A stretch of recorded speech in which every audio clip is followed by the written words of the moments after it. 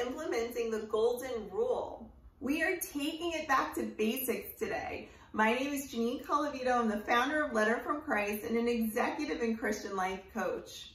Matthew 7:12 and Luke 6:31, I'm going to share with you. Recite along with me. Hopefully you've remembered. Do to others as you would have them do to you. Now, most of us know that, whether we grew up Christian or not, because we learn this as children.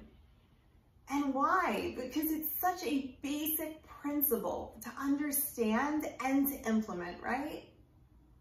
Being able to put yourself in your own shoes first, to think about, how do I want to be treated? And then say, well, since I want to be treated this way, I also am going to extend that same courtesy and respect and treat someone else the same exact way. Super easy. It helps curb our own poor behavior, puts us in the driver's seat. But yet, why is it so hard to stick with? As adults, we still struggle with basic things like honesty, sharing, kindness. Why?